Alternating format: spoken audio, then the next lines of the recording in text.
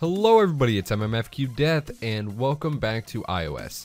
So in this video, I wanted to point out right off the bat that I do not condone piracy. I do not think that piracy is a good thing, nor is it a bad thing. I see it more of a necessary evil for certain things, and one thing that iOS does lack is the ability to try out apps that you haven't tried before you buy them.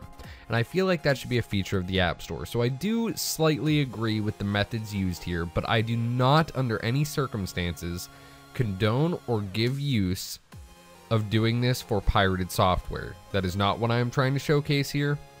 I just figured a lot of people ask me this a lot, so I do a quick video tutorial on it. So the first thing you're gonna not necessarily need, but it'll make your life a lot easier, is to jailbreak your iOS device. Now, any iDevice running iOS 7 or newer can use the evasi0n7 jailbreak, as I showcased in a video previously, which you can find in the description of this video. Now, if you were on iOS 6 or before, you can also use evasi0n6, which is a jailbreak tool for iOS 6 or 6.1. So keep that in mind, you can jailbreak older iOS devices. And iOS 5, I would recommend Red Snow or Absinthe jailbreaks for those. But this is not a video about that. It is a video about how to download apps for free on iOS 7. Now that I have that little disclaimer out of the way, let me go ahead and show you guys my top two replacements for the popular jailbreak app that you guys may have known from before, called Installous, which basically allows you to download cracked apps and install them on your iOS device. Now, the first thing you're going to need, since this is for jailbreak, you're going to need to go into Cydia, and you're going to need to install a package from the Insanely I repo. And if I remember correctly, Xcelise has this package as well, so if you have that, then power to you. But I try to stick to Insanely I, since it is, no offense to you, Xcelise, I hope I'm saying that right, but it is a more reputable source, and it keeps stuff up to date, I notice, a little bit quicker. So let Cydia go ahead and reload its data here. Okay, sorry about that. I had to get rid of a source that I added recently to get a DS emulator, because it overloaded Cydia and I had too many sources. Anyway, so you need to search for AppSync in Cydia, and what you're going to find when scrolling down is AppSync for iOS 7.0 plus. So you're going to go ahead and install this package, and as you can see, the author is AppAddict, and there's a reason for that. It requires iOS 7. AppSync patches the installed file on your iDevice, allowing applications without distribution rights management, or DRM. Now, once that package is installed, you shouldn't have to respring. Now, what you're going to do is you're going to go to two websites. Let's just go ahead and get rid of that. And for the first one, which I find to be a little bit more user-friendly, I suppose. And for me, it seems to work, like it seems to have more apps on it compared to the latter alternative. But to install this, all you're going to do is hit download or install vShare on a jailbroken device, and you will see you have to install AppSync in Cydia before. vShare supports a new iPad, so it is available on iPad and iPhone alternatively. But you just hit download or install vShare, which I already have installed, and I'll go ahead and show you that here in a quick moment. You can see its icon right here. Alright, so let's go ahead back to Safari, and we can go ahead and get rid of that tab. And I will put the links overlaid on the video here. Now, the second one is called AppAddict, and as you saw from the maker of AppSync for iOS 7, it is the same manufacturer who makes this app. Now, before you install AppAddict 3, there are a few requirements. Your device must be jailbroken and have AppSync installed and running iOS 6.x or 7.x. Now, you can also see not jailbroken, try out AA re-signing app. Now, that's a way you can use your computer to re-sign apps to make your iPhone think that it has DRM. It's a lot more confusing than doing it the jailbroken way, which is why I'm not going to showcase it. So anyway, all you have to do for this one is slide this little bar here to install the app, and it will put AppAddict on your home screen somewhere, and then you can go ahead and use it. So first, let's go ahead and get into vShare. Now, vShare, just a simple app. Now, you may notice some Chinese characters like you did on the website. I assure you, it is in English. You do not have to worry about it. So this is vShare. Now, you have the top apps that are featured right here. And as you can see, it'll tell you if the app is free or not. You can still install it. Basically, the reason why you'd want to do that is in case an app starts crashing or anything of that sort. When you update it, you can always go back to a new or a latter version via vShare.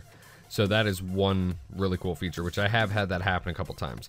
So now to download an app, let's say we wanted to download Shadowblade, because apparently that is not a free app.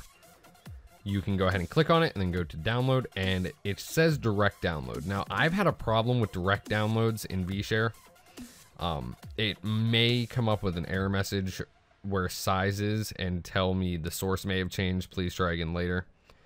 I don't know if it's gonna do that this time, but it usually does. So more than likely you want to use what's called a cloud host, I think. Let's just go ahead and get rid of that, but it will download the app.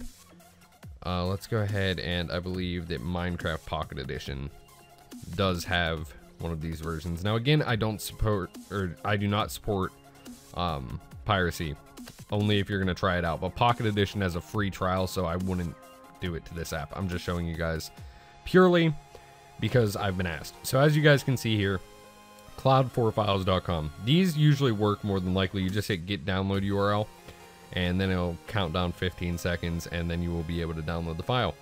And that's how it works for any app on here. You can also search for apps, and it tells you hot words, which are words that are searched very frequently. Like WhatsApp is a very hot app, apparently, because oh, it's free now. Okay, I know it used to cost $1 on iOS. But anyway, so you can download apps via vShare. So that is one good thing about vShare. Now, this is AppAddict. So let's go ahead and get into this. It looks a lot more similar to the iOS 7 App Store. But I noticed that it loads pretty slowly. And its built-in browser for handling the actual links is a little bit slower. But I do like the UI choice that they went with. But as you can see, there's a little bit of like lag on loading the app pictures. Not a ton, but a little bit. And I have pretty fast internet, and my iDevice is fine on memory, so I know that that isn't the problem. But I don't know, it just seems to run a little bit slower. But one cool thing is it has a lot more detailed details, actually, considering in the app pages. It is a direct, I think, copy and paste from the App Store. I could be wrong on that, but it looks very, very similar. But then you can click links, and you can see it is very similar to the way that Installous worked, where it would give you a ton of different links on different file hosts by different people, and it'll tell you who it's by, and it'll sort them by version. So let's go ahead and say we wanted to download 1.0.1. Now, billion uploads. Now, as you can see, I think that right under Cut the Rope, they should add like a Chrome style loading bar where it like goes across the screen in a little blue thing, or green to match the UI. But here you can continue the download page. Now, this is only for billion uploads. Since this one uses many different, yeah, you can see files temporarily unavailable. You get that problem a lot. Since this one uses different actual file hosting sites, sometimes you'll get one that is just dead. So there's nothing you can really do about it. Now, this is apparently TurboBit, and let's go ahead and type in the security code J96R. Click download, and then I believe we're gonna have to wait. Yeah, you have to wait a minute to get a download link. But once you click the download link, it'll start installing. And then you can go to your app center, and it'll say apps and then downloads, and it'll automatically install. So as long as you have AppSync installed, it will automatically install the files after downloads are completed on the device, and as will vShare. So both of these are great alternatives to the popular Jailbreak app Installous. And you can definitely get free apps for no purpose other than trials.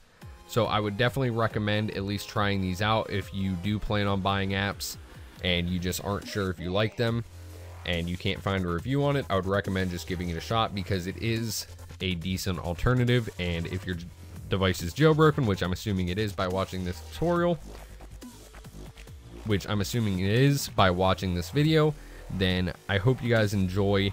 And if you did, leave a like down below, and if you could, leave a comment if you guys want to see anything else having to do with the iOS 7 jailbreak, any tweak spotlights or anything like that.